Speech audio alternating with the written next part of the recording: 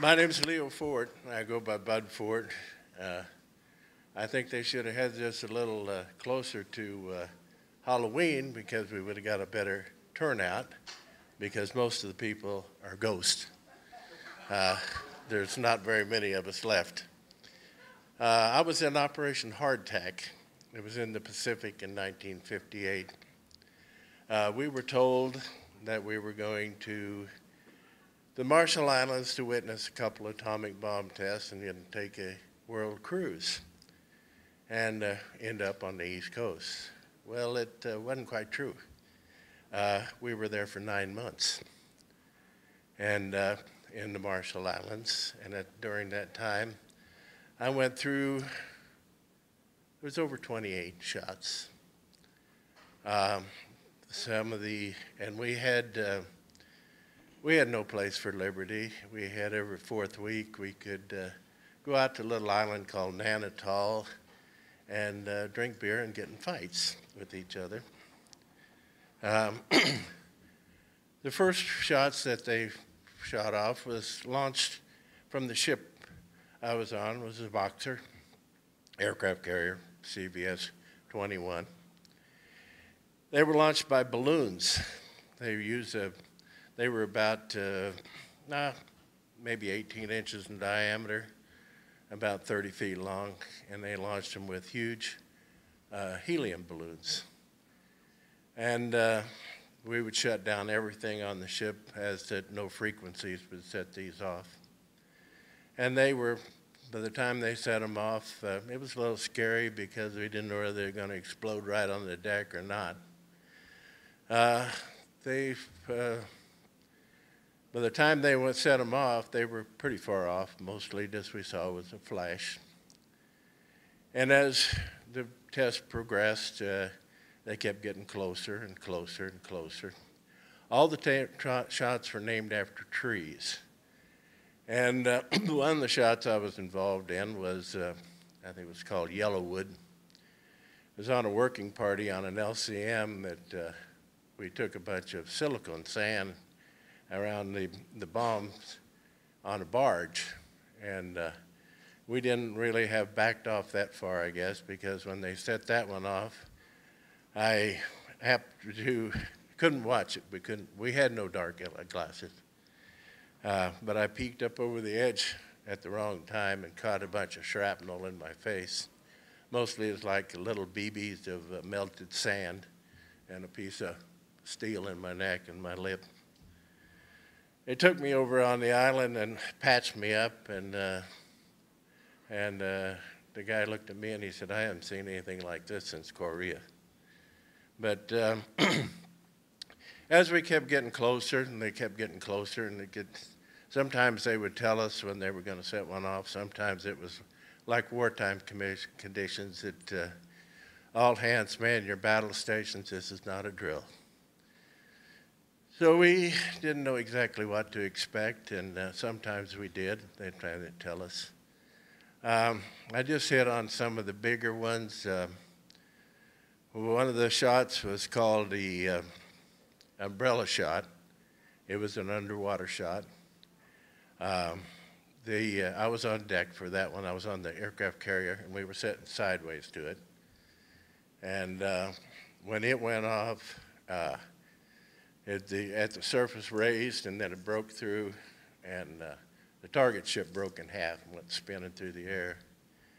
Two little ripples came across the water, looked like they were 6 inches tall, but that ship rolled at 39 degrees. And I thought we were going over. I didn't know whether I was going to be trapped under it, or damage control people said, 1 more degree, and she would have went. Well, all the power went off on the ship. Even the battle lanterns didn't come on. And the guys that were down below were in complete darkness. And the water from the shafts was throwing water on them, and they thought they were going down. So there was quite a bit of panic in the engine rooms and the boiler rooms. And the next shot we did was an underwater one, but they wouldn't go back, and I was assigned to go down. But they hit that one straight on, so we didn't have that much trouble. The 5-inch hangar deck, steel hangar deck, would crinkle like a piece of tin foil on that ship. The big one that he was talking about, I think maybe, this was in 58 though, it was in Anahuac. It's called Oak Shot. We evacuated everybody off of the island, Anahuac, and one guy told me, he said, there's still natives out there on those islands. And he told the commanding officer, hell with them. He said by the time when they did take them off, they were so radiated they couldn't walk. So not all the natives got off the islands.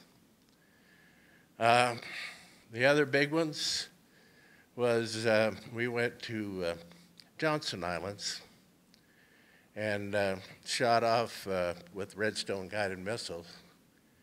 That was called a teak shot. It was at midnight. There was, we had to go on deck, white uniforms, suntan oil. It was, we made our own with baby oil and iodine. We were all pretty well tanned because we'd been over there for about, I think about 8 months. And when they shot that one off, it was at midnight. And it was so bright, when you covered with the back turned, covered your arms, we had no dark glasses. You could see the bones in your arms. People that were sitting there looking at the people lined up on deck said it looked like a row of skeletons they had the goggles. But there was quite a bit of panic. There was like burns. I got like a sunburn on my neck and arms and through my whites. And there was panic. There was people screaming, running. There were some people who went blind from looking at the flash. We put out the power in Hawaii, EMP, the electronic magnetic pulse. Put out the power in Hawaii, 700 miles away for 8 hours. So that was in 58. So you take the stuff they got now with EMP, and they set it off here on the coast, you might as well throw away every bit of your computers, all your cell phones, because they're done, they're through. You have no power. You will have no food. You will have no water. And that's what is very scary right now, because you got people like North Korea and like Iran that don't care about how many people they kill. If we bomb them, they don't care. So, is there anybody here that was on the Boxer? Anybody here? I know you were. That was in Operation Hardtack. It was. So that was most of my experience. The discipline on the ship was terrible because nobody cared if they did what they did, because you might get sent home. Maybe you'd get out of the Navy, but you'd get sent home. When I re-enlisted, when they brought the ship back, we're a pretty rowdy crew. They didn't appreciate us in Hawaii at all. If you was off the Boxer and you went over, they had what they called the HASP, the Hawaiian Armed Service Police. And we had made such a bad reputation when we hit Anahuac, because the crew tore down the EM club.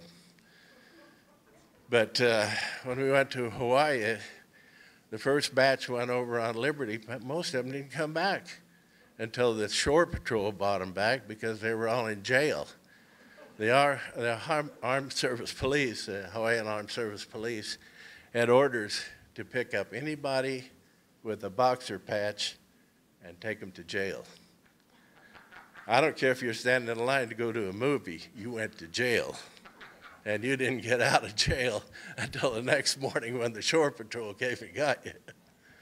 But so we had kind of a bad reputation on our ship. So we weren't very well received there in Hawaii either. So. Anyway, when I got out, they broke up the crew and they sent us to different ships. And I went to the Kearsarge.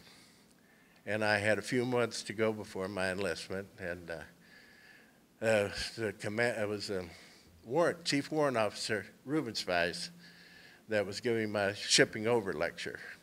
And he said, look at my record, and he said, you got a good record here. You're going up for second class, and you've already taken the test, but you find a place for you.